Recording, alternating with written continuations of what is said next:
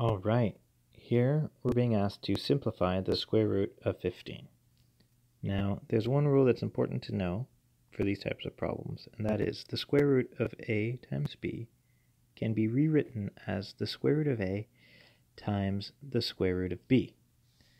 And the reason why this is helpful is that if you can break this down, the square root of 15, into a series of smaller square roots being multiplied together, you might be able to simplify, and I'll show you how.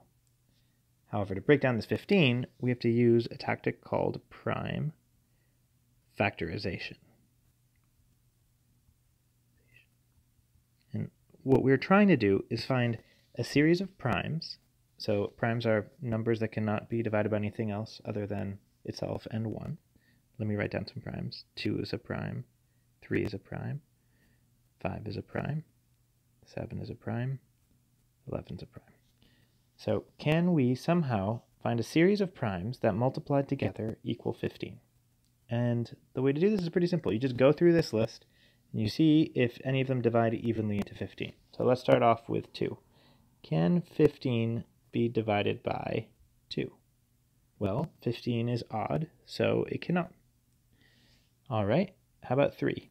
Can 15 be divided by 3? Well, yes it can, because 3 times 5 is equal to 15. Sorry about that. So what does that mean? Well, that means that we can rewrite square root of 15 as the square root of 3 times 5. Okay, square root of 15 is the square root of 3 times 5.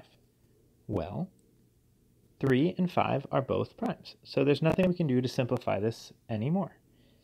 What we were looking for were a pair. So for example, if instead of 3 times 5, there were another 3 in here, 3 times 3 times 5, then we would be able to pull out the 3 from under the square root sign.